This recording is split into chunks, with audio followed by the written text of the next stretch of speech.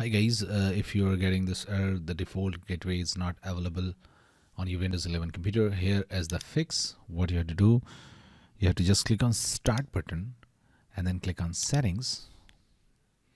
Now in the left menu, click on Network and Internet.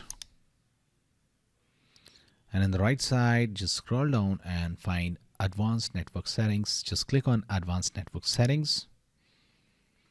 Now, if you are connected via Ethernet, then you have to disable Ethernet. If you are connected via Wi-Fi, you have to disable Wi-Fi. Okay, in my case I am connected via Wi-Fi to use my internet, so just disable it. Once it gets disabled, the enable button will be available for you. So once you see the enable button, just click on enable it to enable it again.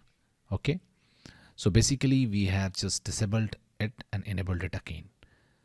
Now try again and your problem will be fixed. If this is not fixed, let's move to second method.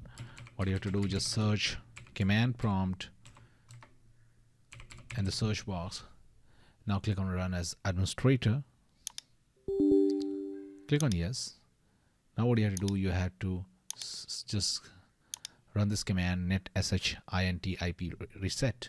I've given this command in the description of this video given below. You can directly copy this command from the description of this video and paste it, hit enter, and after that try again and your problem will be fixed. If it's still not fixed, what you can do, you can disable the antivirus software.